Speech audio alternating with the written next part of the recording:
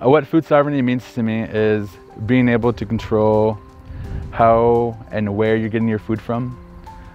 What food sovereignty means to me is also taking control of what we grow and what we eat. I think it's important to us because, you know, diabetes is so high on the reservation. We need to control, you know, what we put into our systems. I'm also a tribal member here at Rosebud, and I hear sovereignty a lot, that, you know, we have sovereignty here as a tribe.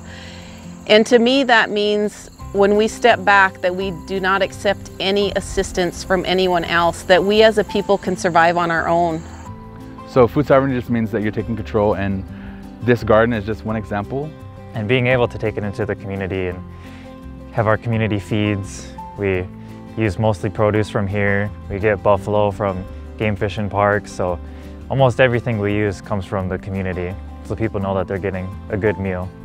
That's a part of what food sovereignty I think looks like here. It's the gardening and the tomatoes and the modern kind of foods grown in a good, healthy way, but it's also going back to some of these teachings and the foods themselves that have been here and have been in this community for centuries, and are deeply kind of embedded in people's experience of the world and their, you know, just DNA in terms of what they need to be healthy. So we're just trying to, you know, do a little bit of everything and do it as well as we can.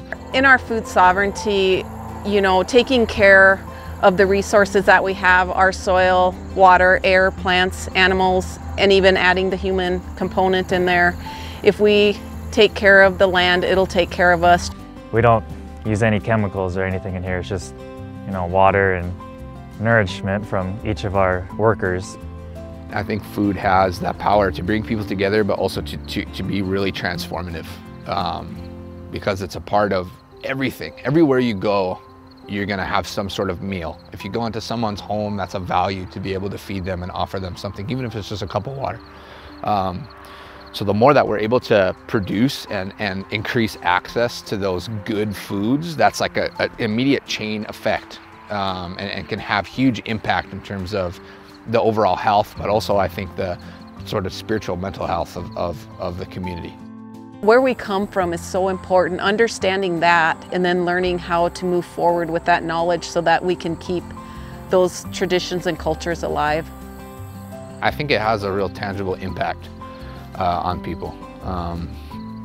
That's why all of us come out here and garden in the morning. You know, it's not just one or two of us, you know, as a job. Everybody comes out here. It's a community process to grow the food and to bond and to take care of the land, and so.